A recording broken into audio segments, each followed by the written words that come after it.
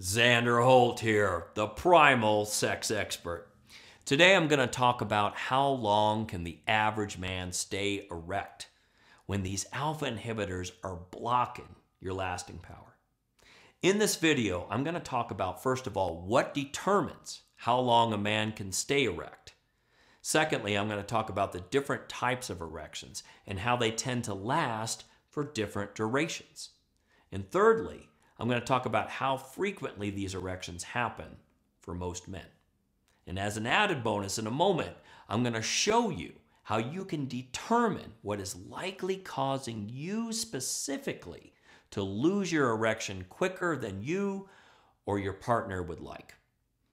Because when it comes to the lasting power of erections, it varies a lot, both between men and within a single man. Because the average man can last anywhere from a few minutes to as much as 30 to 45 minutes before they lose erection, dependent upon a variety of factors such as your health, your age, your level of arousal, how turned on you are, your sexual activity, are you masturbating or with an actual sexual partner, how often are you having sex, what is your mental and emotional state like. But lasting power is also dependent upon the type of erection you're experiencing.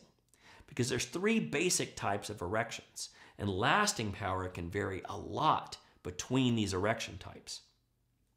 First of all, we got morning wood, also known as nocturnal erections. Now, most men will experience 3 to 5 of these erections during the night, lasting anywhere from 10 to 35 minutes. And these tend to be longer erections for a lot of men because they don't require any sort of arousal and they happen automatically. Like the second type of erection, reflexive erections. These happen spontaneously throughout the day with or without arousal.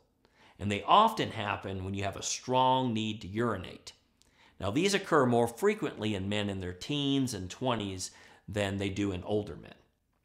And sexual erections are the third type, also known as psychogenic erections. Now, these do require arousal, such as sexual stimulation, memory of a sexual event, or some sort of sexual fantasy you're having. These tend to be shorter than morning wood for a lot of men because they require many more biochemicals and factors than morning wood does, such as arousal. So they're much more susceptible to performance anxiety, which is why they tend to be shorter erections for a lot of men. Now, on average, a man will experience about 11 erections during the day and 3 to 5 at night. But there is a such thing as too much of a good thing, because there's priapism, which is lasting too long. And this will happen a lot with ED drugs, where you have an erection that can last more than 4 hours. This happens when the blood gets trapped in the penis and can't flow back out. And this can permanently damage your penis, can even lead to amputation, which almost happened to a friend of mine when he injected himself with Trimix and his erection lasted for more than 12 hours. So how do we fix this? Well, there's a variety of things we can do. One of which is you want to get more foreplay in and really get lost in the pleasure of that foreplay, which will amplify your arousal, which will help your erections. Also, really knowing what you truly want sexually and then going for it, which will greatly ramp up your arousal. As well as eating nutritive foods, being active, getting restful sleep, and avoiding alcohol and tobacco.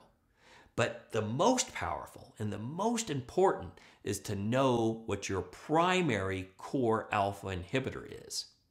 Which is why I added this special bonus to this video where you can take the Xander Holt assessment, which takes less than 60 seconds, and it will tell you what your primary core alpha inhibitor is.